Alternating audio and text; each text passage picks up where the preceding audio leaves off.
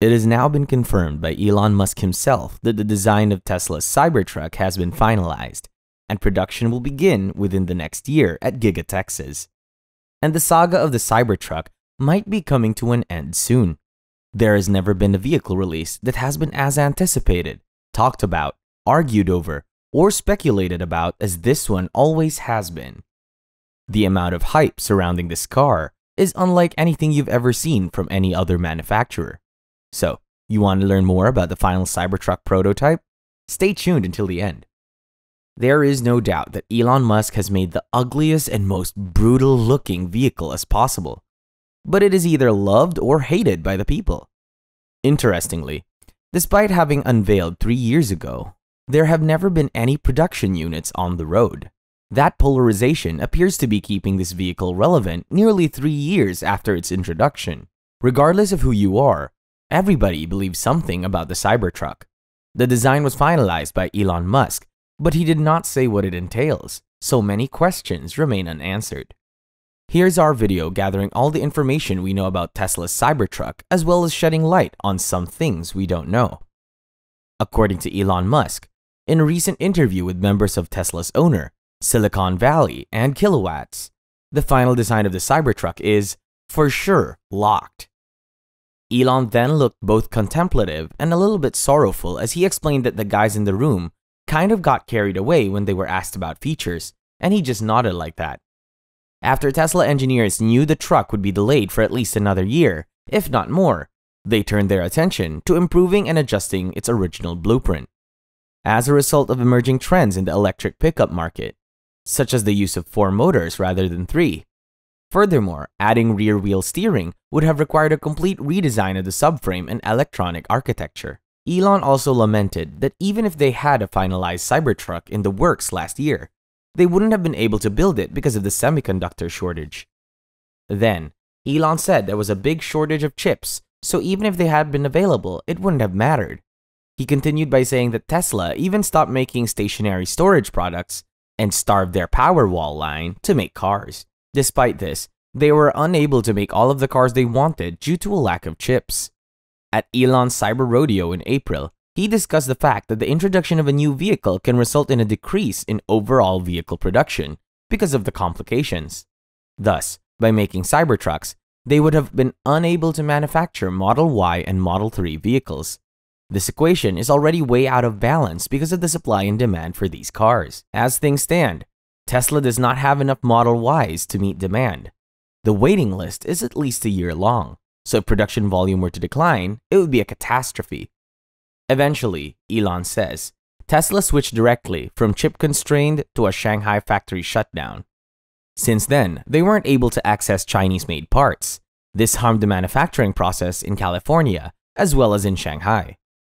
Additionally, Elon said he wasn't sure everyone understood the severity of the Chinese shutdowns and it hasn't been completed yet. However, it is still bumpy and hasn't received a major green light. In an interview, Elon is asked when his Cybertruck will go into production, and without hesitation, he answers that he thinks it will hit the market in the middle of next year. Last but not least, Elon says that he will be driving a Cybertruck daily once it comes out, which is quite a leap from what he normally drives. Next, we want to know if we have seen the finished design of the Cybertruck. This is because several prototypes have been seen, some newer than others, but none of them have been completed. Looks more like a finished product.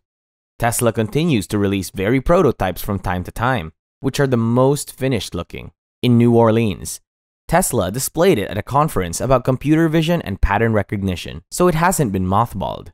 During the mid-June Michigan International Speedway, we also saw the latest Cybertruck prototype. In its last sighting, the updated prototype was notable for not having windshield wipers. As for Elon Musk's laser-based window cleaning system, which sounds amazing, at first, we thought he would come up with something new. Upon further thought, it probably wouldn't be legal, reliable, or even safe to blast lasers directly into someone's eyes from behind a windshield. It then occurred to us that there might be some sort of electromagnetic system utilizing blades of ultra-low profile. A giant monolithic arm rigged up by Tesla looked ridiculous and prompted Elon Musk to issue a Twitter response saying that the wiper concerns him the most, adding that, ideally, a deployable wiper that stows in the front of the trunk would be ideal, but it would be extremely complicated. In light of this, it begs the question of whether the deployable wipers made it into the final design. Only one iteration of the long wiper has been shown to date, and it somehow manages to even be more ridiculous than the long one. Prototypes of these Cybertrucks have also shown some glimpses of updated interiors. Compared to the original design, this is one of the biggest differences. At first glance, the interior of the Cybertruck looked like the plain marble dashboard modeled after Model 3. After Tesla explained that the marble appeared to be composited together from recycled papers, it was made of recycled paper. I thought it was pretty cool, but the prototype we are seeing just looks like a model's interior, only sharper. Compared to the original build, this cluster is present now in front of the driver and it looks the same as the Model S and X design, with just more definition around the edges. There is also a hole where the airbag should be on Tesla's standard steering wheel yoke, as well as wires coming out of it. Aside from the pedals, some interesting things are going on. They're almost exactly like the Model S. Then, Cybertruck prototypes featured middle seats in the front rows, in the middle section. There used to be an abundance of these in pickup trucks, but no longer. Tesla seems determined to bring it back. A large, bulky center console thing appears to fold up underneath the new prototype to reveal a middle seat, and the middle can be opened up a bit more with some room for legroom.